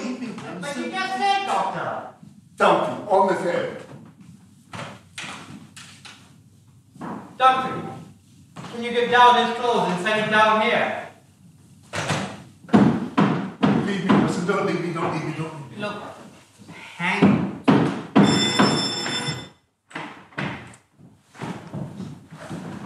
It's Judge Gaffney. Chumley, we gotta talk. This is serious. It certainly is. More serious than you think. Where can we talk? Not in there. The doctor does not like anyone going in there. No, sir. All right, then sit down. Dr. Chumley, sit down, Myrtle May. Sit down, Dr. Chumley. Sit down, Myrtle May. Oh. Now, these are my notes. The facts in this case. Can anybody hear me? Yeah, we can all hear you. Is that all right? Well, has it ever occurred to you, Doctor, that there might be something to this giant rabbit Harvey? Of course there isn't. Anyone who thinks so is crazy. Well, don't look at me like that. There's nothing funny about me. I'm like my father's family. They're all dead. Well, here, the plaintiff in this case, Miss Veta Simmonds, swears under oath that on the morning of March 2nd, while standing in her kitchen, in her home, she heard her name called, turned around, saw the giant rabbit Harvey staring at her. Yeah, he was staring at her, and, of course, miffed and offended, she drove the creature from her home, and he left. What did he say? That's not important. What is important is... I want to know what he said to drive that creature from her cemetery. From her home. I hate to have you tell him, Judge. It's not a bit like Mother. Oh, quit stalling and get on with it. All right, she looked him right in the eye, and with great vehemence she said, "To hell with you!" To hell with you. Yeah? He did, but that doesn't matter either. What I want to know is this perjury or something we can handle? Ruthie, I've been looking all over for you. Dr. Sanderson, disregard everything I said this afternoon. I want you back on my staff. Oh, you're a very astute young man. Oh, did you hear that? Yeah, baby. Yeah. You just got to keep up with Elwood out here, Doctor. Oh, no. I want my cemetery the way it was before that. Well, I know what you mean. You do? Well, it certainly gets on anyone's nerves the way that Uncle Elwood knows what's going to happen before it happens. This morning, for instance, he told us, and Harvey told him, that Mrs. McElhenney's Aunt Rose would be dropping in on her unexpectedly tonight from Cleveland. And did she? Did she what? Aunt Rose, did she come just as Harvey said she would? Oh, yes, these things always turn out the way Uncle Elwood says they will. But what of it? What do we care about the McElhenneys? You say this happens often? Yes, and isn't it silly? Harvey, Uncle Elwood says, Harvey tells him everything. Harvey knows everything. But how could he when there's no such thing as Harvey? Fly specks. I spent my life among fly specks, while miracles are leaning on lampposts on 18th and Fairfax. Oh, good. Nobody here but humans. Oh, Mother, you promised you wouldn't come out here. Well, I brought your Uncle Elwood's bathrobe. What are you all doing just sitting around? I thought you'd be busy committing him. Sit over there, dear. I will not sit over there. Is everything settled? Yes, it will be. Doctor, may I give an opinion? Yes, do, by all means. Omar! An opinion from him? That's the one without. Doctor, it's my opinion that Mr. Elwood P. Dowd is suffering from third-degree hallucinations, and the other party from autosuggestion. It's my suggestion that we give Mr. Dowd shock formula 977 and bed rest at home for, After receiving this treatment, Mr. Dowd will no longer see the rabbit. It has been used in hundreds of psychopathic cases. Don't you call my brother a psychopathic case? We've never had anything like that in our family. If you didn't think Uncle Elwood was psychopathic, then why did you bring him out here? Well, what else was I going to do with him? I couldn't put him in jail.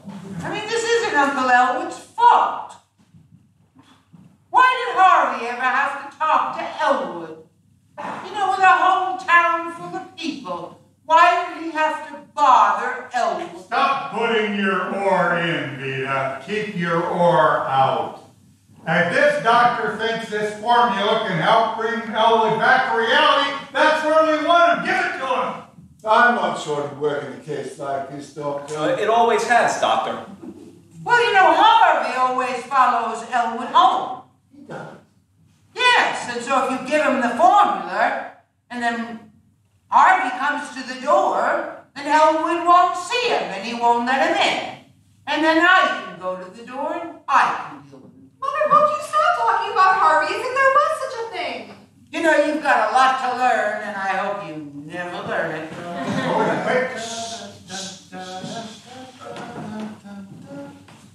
Well, good evening, everyone. Oh, good evening, dear. I brought your bathrobe. Thank you, Veta. What is your decision, Doctor? Yeah, we've got to come. You got a time and a silent job. I'm going to do something, yes, Yeah. imperative. Yeah. While you're all making up your minds, Yeah. let's go to Charlie's, have a drink. No, oh, Elwood, no, dear. You can't go anywhere. You stay here. Yes, Uncle Elwood. Well, you want me to stay? I want to go. An element of conflict in any discussion, that's a good thing.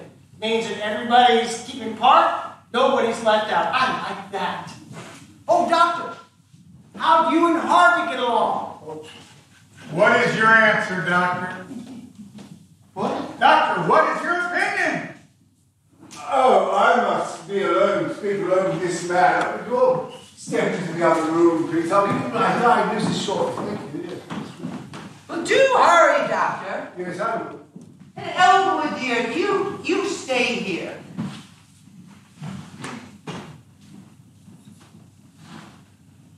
Mr. Dowd, let me give you this chair. Is there anything else I can get for you? What did you have in mind? Well, Mr. Dowd, what sort of man are you? Where did you come from? Didn't I give you one of my cards? And where on the face of this tile of earth did you find a thing like it? Harvey the Buka. Is it true that he has a function that he Gets advance notice? I'm happy to say it is. Harvey is versatile.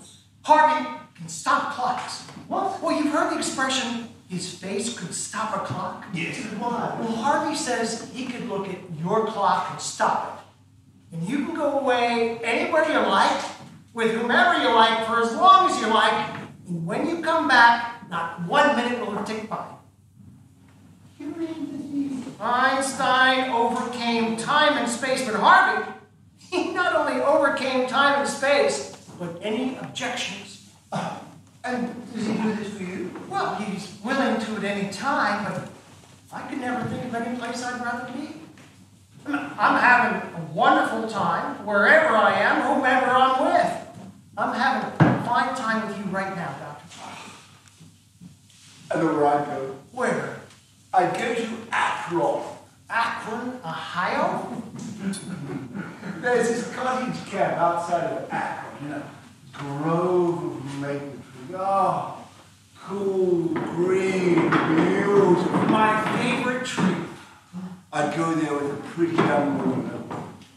A strange woman. A quiet. Under a tree? I wouldn't even want to know her name. I'd just be Mr. Brown. Why wouldn't you want to know her name? You might be acquainted with the same people. I'd send out for cold beer.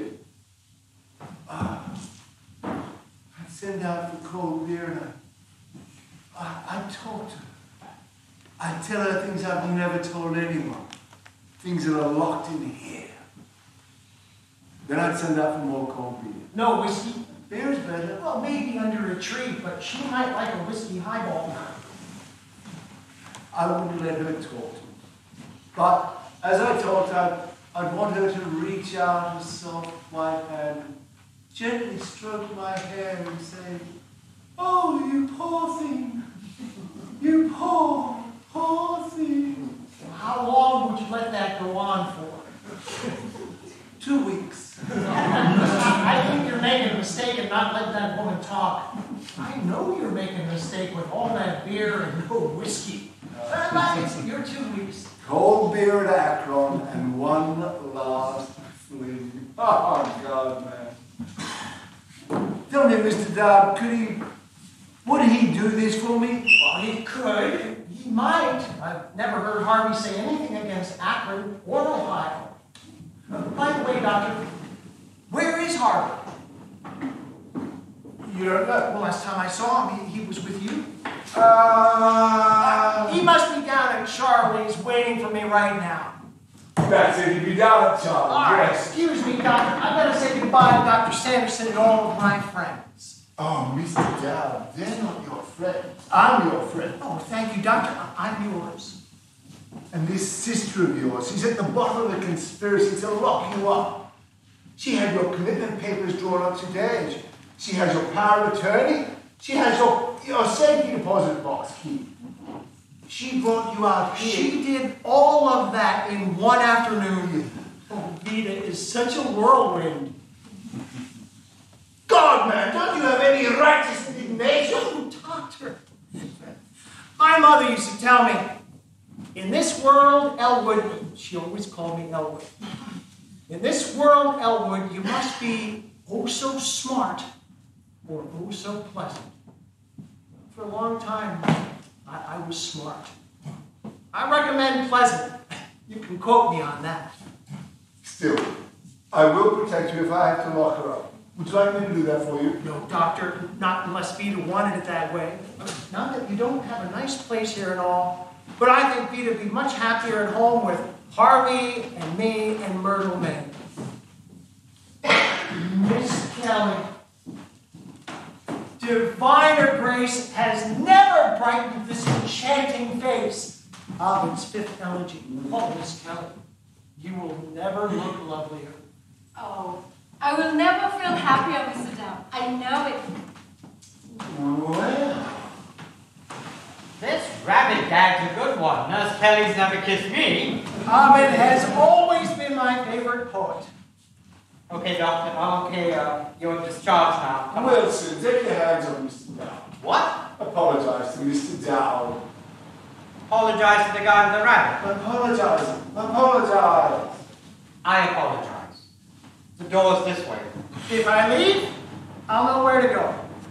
Tell me, Mr. Dowd, do women often go up and kiss you the way Miss Kelly did just now? Oh, once in a while. But I encourage it too. To hell with decency. I have to have that right. Oh, Dr. Sanderson, 1 minute, Dowd. Doctor, do you agree with my diagnosis? Yes, please, bring everyone in. Judge Gaffney, Mrs. Simmonds, come back in, please.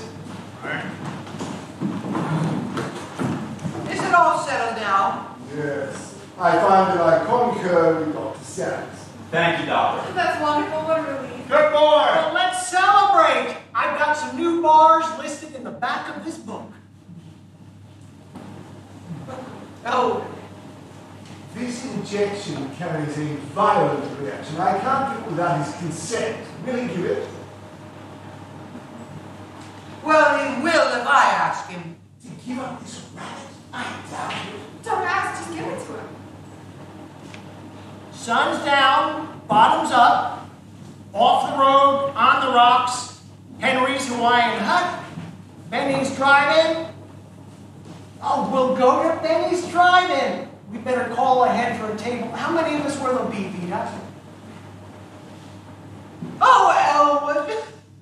Mr. Dowd, I have a formula, 977, that'll do you good. Will you take it? You won't see the rabbit anymore. But you will see your responsibilities and your duties. Well, if you thought of it, Doctor, I'm sure it's a fine thing, and if I happen to run into somebody who needs it, be happy to recommend it. As for myself, no, I wouldn't care for it. Hear that, Judge? Hear that, Doctor? That's what we have to put up with. Veta, do you want me to take this? Oh, Elwood, dear, I'm only thinking of you. You know, you're my brother, and I've known you for years. I'd do anything for you, but that Harvey, he won't do anything for you, dear. He's just making a fool out of you. Don't be a fool, Elwood. I won't. I mean, you could make something of yourself. You could go down to wet the Western Slope waterboard and be sitting on the board right now if you just ask. All right, Veta. Harvey and I will go down there. We'll ask him tomorrow. Tomorrow! Oh, God! tomorrow. Maybe not if Myrtle may have to go on living in that house with that rabbit. We have no friends who will come over. We have no social life. We have no life at all. We're both miserable. I wish I was dead. And you don't even care. Do you? I've always wanted Veta to have everything she wants. Are you sure, Veta? Yes. All right, Doctor. Where do I go? Go to Sanderson. You say goodbye to the old boy for me, won't you? How long is this going to take? It'll just be a few minutes. Why don't you wait here? We'll wait. Dr. Sanderson said it would just be a minute. No, Mother, don't fidget. Well, how can I help it? Excuse me. What do you want? I'm looking for a lady with a... Oh, there you are. Lady, you jumped out of my cab without paying me. Oh, I'm sorry. How much is it? All the way out here from town, $8.75. Oh, okay. Seems like I came out here without my wallet. Myrtle May, do you have any money? I spent the money Uncle Elwood gave me on my new hairdo for the party. Judge, do you have $8.75 I can give this man? Just a check. We don't take checks. I know. Dr. Chumley, could I borrow $8.75 to give this cab driver? He won't wait. I'm sorry, I didn't have my water. I have to do this injection. I have to go outside now. Sorry. Well, I'll just have to get it from my brother, but I can't get it right now because he's in there getting an injection. It'll just be a few minutes. You're going to get my money from your brother? And he's in there getting some of that stuff they shoot out here? Yes, but it'll just be a few minutes. Lady, I want my money now. But I told you, it'll just be a few minutes. And I told you, I want my money now. Or I'm heading my cab back to town and you can wait for the bus at 6 in the morning. Of all the pig-headed, stubborn things. I should say so. What's the matter with you? Nothing. The $8.75 won't fix. You heard me. Take it or leave it. This is so unreasonable. Dr. Chumley, will you let Elwood step out here a minute? Elwood, dear, it seems I came out here without my wallet. Will you give that man $8.75, but don't give him a penny more? He's been very rude. Dowd is my name, Elwood P. Lofgren's mine, EJ. Nice to meet you, Mr. Lofgren. This is my sister, Mrs. Simmonds, my charming little niece, Myrtle May Simmonds, Judge Gaffney, Dr. Chumley. Are you from around here, Mr. Lofgren? Yeah, lived around here all my life. Oh, do you enjoy your work? It's all right. I've been with Apex Cabs 15 years. My brother Joe's been driving for Brown Cabs near about 12. You work for Apex. Your brother Joe works for Browns? Well, that's interesting, isn't it, Veta? Let me give you one of my cards. Oh, better get on with this, Mr. Dowd. One moment. Now, my sister, my charming niece, live with me at this address. Won't you and your brother come some evening for dinner? Sure, be glad to. When? When would you be glad to? Well, I couldn't come any night but Wednesday. I'm on duty all the rest of the week. Well, we'll make it Wednesday then. We'll expect you. We'll be delighted to see you, won't we, Veta? Oh, Elwood, I'm sure this man has friends of his own. Oh, one can't have too many friends, Veta. Oh, Elwood, don't keep Dr. Chumley waiting, dear. It's rude. Of course. It's for you. Keep that change. Now, please, I've been nice to meet you, but I've got to go now, and we'll look forward to seeing you and your brother on Wednesday night for dinner. Goodbye.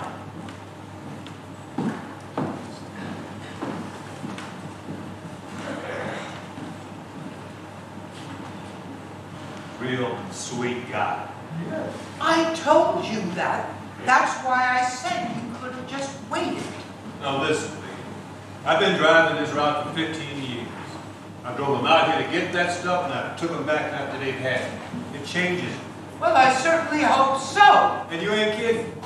On the way out here, they sit back and enjoy the ride. They talk to me. Sometimes we stop and watch the sunset, look at the birds fly. Sometimes we stop and look at the birds flying when there ain't no birds. Watch the sunset when it's raining. But I always get a big tip. But on the way back, afterwards, uh-oh. Afterwards? Uh-oh. What do you mean, afterwards? Uh-oh. Yeah, crap. They yell at me. Watch the brakes, watch the lights, watch the intersections. They scream at me to hurry. They got no faith in me or my cab. Yet, it's the same cab, the same driver, going back over the same road. There's no fun and no tips. Oh, but my brother would tip you anyway. He's very generous. He always has been. Now, after this here, he won't be late. After this, he'll be a perfectly normal human being. You know what bastards they are. Glad I met you. I'll wait. Oh, Judge Myrtle, Maine! We have to stop it! Elwood, you come out of there! I don't want Elwood to be like that. I don't want Elwood to take it. I don't like people like that. You can't do that. He's giving the injection. Mother, stop this. Shut up! I've lived longer than you, and I remember my father. I remember your father. What's all this? What's the commotion? She wants to stop the Is injection. this woman sounding off again? You haven't given it to him yet, have you? No, well, lady, please. Wilson, please, take Miss Simmonds. Take your hands off of me, you pimp. You don't know what you want. You didn't want the rabbit either. But what's wrong with Harvey? You know, if Elwood and Myrtle May and I want to live with Harvey, what's it for you to notice? You don't even have to come around. It's none of your business. Oh, Elwood. There, Veta. Via's a little tired out. She's done a lot today. Have it your own way. Just don't call me at the club again, no matter how big the animal is. Let's get out of here, Elwood. I hate this place. I wish I'd never seen it. Now, see here. Whatever Veta wants, Doctor. Come on, Myrtle May, let's go. Oh, look at this. That's funny. My wallet was here all along. I could have paid that cabin under myself. Hard. Come on, Myrtle May, let's get out of here. Come on, Elwood, let's go. Hurry up, let's get out of here. Good night, Dr. Chumley. Good night, Mr. Wilson.